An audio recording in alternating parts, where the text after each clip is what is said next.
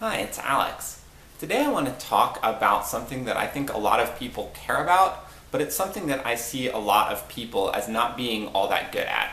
And it's something that I think I'm particularly good at, and that is influencing people to change their viewpoints when they have a strongly opposing viewpoint to my own.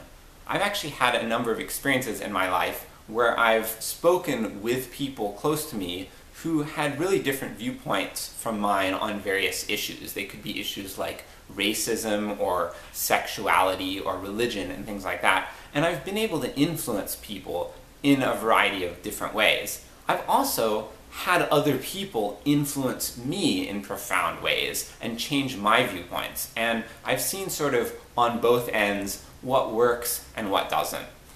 And I want to present this key concept that I think can be really empowering for influencing people in a positive way.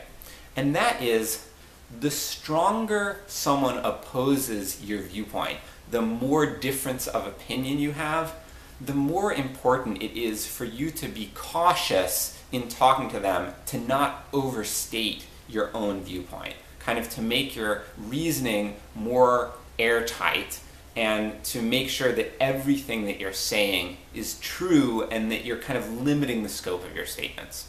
So I want to get specific about this. Let's use the example of racism. Racism is a topic, especially in the United States, where I see people having a pretty large difference of opinion. I know quite a few people who believe that there isn't very much racism in America. Most of these people are white. And I even know some people who believe that there is like a lot of reverse racism in which minorities, especially African Americans and Hispanics, are kind of given special status, and that those people then are kind of better off than white people. So I know people who believe viewpoints like this, and I strongly disagree with these views. I tend to believe that especially Black and Hispanic people in our society are still strongly discriminated against in a wide variety of ways, like in terms of treatment by police, in terms of economic status, the opportunities available to them, in terms of like depiction in the culture. I think that there are a lot of ways in which these racial groups are still disadvantaged relative to white people. Now, to me it might seem obvious, but I also went to a public school where white people were a minority, and I have a lot of direct experience observing racism sort of carried out by white people against these minorities. So I think that my perspective kind of makes me better able to understand these issues than sort of the typical white person in the United States that I think is kind of sheltered from these things. So if I'm talking to someone who has these very different views from me on racism, I'm not going to just be like, well, like Black people and Hispanic people are strongly discriminated against. I'm not going to make a statement like that, because I know that the person doesn't believe that, and just stating that, it's sort of like, bam, you're just like banging your head against the wall. Like, what are you going to accomplish? Firstly, the first thing I do is to listen to the person, and I figure out what their viewpoints are. Just because someone opposes my viewpoints doesn't mean that there isn't a lot of nuance in their viewpoints. There are a lot of different ways and different degrees to which people can oppose my views on racism. And so I want to figure out what the person's beliefs are. And I want to figure out what specific points in their beliefs I disagree with. And then if I'm sharing my own perspective, first of all, I like to start by listening. I'm not going to just like dump my own views on someone. I think that's really rude, and I think it's kind of non-consensual. Most of the time, most people don't want to hear it. You can kind of tell, like if you start talking and their body language closes off, you can tell they don't want to hear it. I don't want to do that. I want to listen to someone first. So then I have this point, like they maybe said one or two things that I'm like, I really disagree with this one thing that they said. So I often like to focus on something specific. So someone might say something like, well, Black people aren't discriminated against in the US. And so I'm like, okay, I disagree with that statement. So I might focus on that. I might say, hey, you said black people aren't discriminated against in the US. I might ask them a question. I might say, do you think that's always true? A lot of the times, just asking that one question will get them to agree with me. They'll be like, well, no, I don't think it's always true. I just think it's true to a large degree or something like that. I think that's progress. I think that if you ask that one question and you get that response, you have influenced that person in a positive way, and you've gotten them to acknowledge that there could be some forms of racism that maybe they haven't been focusing on. And I think that that will then open them to listen more if you share a specific example of this type of racism. So that's like already, you've done something good.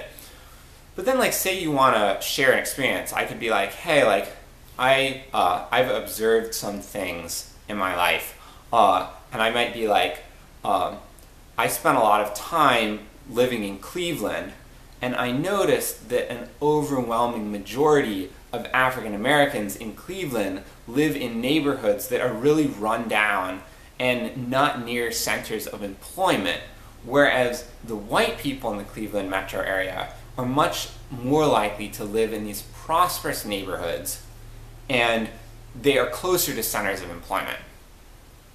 And if I share something like that, it's like a pretty specific thing. Someone might be like, well, I mean, I agree with that, but then maybe they have a different explanation. Like, one thing I've seen people say is they're like, well, that's because black people are criminals and they trash their own communities and things like that. So it's like, that's another sort of racist idea that I hear people express. And oftentimes, if someone voices that, I can acknowledge it. I can say, well, I can see how you might see that as an explanation. But I could ask, do you think there are any other explanations? Like, do you think that it might, at least a little bit, go the other way around? Like, maybe people are more likely to commit crime if they don't have access to economic opportunities to better themselves through jobs or things like that. And that maybe the higher crime rate in these communities is actually a function of, like, the economic status and not the other way around. Or maybe that they feed off of each other in a kind of cycle. I found that I'm more likely to get people acknowledging parts of my point. And if someone seems really strongly closed off to what I'm saying, then I try to get even more specific. So this is just an example. I could talk about racism at great length, and I don't want to go into too much detail about it now, but I think the general idea is this. If someone strongly opposes your viewpoint on an issue, I think it's important to listen to them, to be very specific about your points of disagreement, avoid making like global statements that disagree with things that they say or that you think they're unlikely to agree with, and then try to speak from experience and give specific examples, and try to use like qualifiers, like, do you think this might be a factor in some cases? Like, I sometimes hear people say, well, that's like a weakly worded statement. I actually think it's very strong when it comes to persuasion. Like, if you are limiting the scope of your statement, like if you're asking, do you think this could at least be a factor? Maybe it's not a big factor, but it's at least a factor. People are much more likely to agree with that statement. And I think that, that can kind of start the wheels churning. So I hope that I've been able to share some insights with you. I hope you'll be able to have more constructive conversations as a result with people who have differing viewpoints from your own. I'd love to hear from you. If you have anything to share, any stories, any further suggestions or insights that you think are related to this topic, please comment. And as always, if you like what I have to say and you want this to reach more people, please share my videos and please subscribe to my channel. Thank you.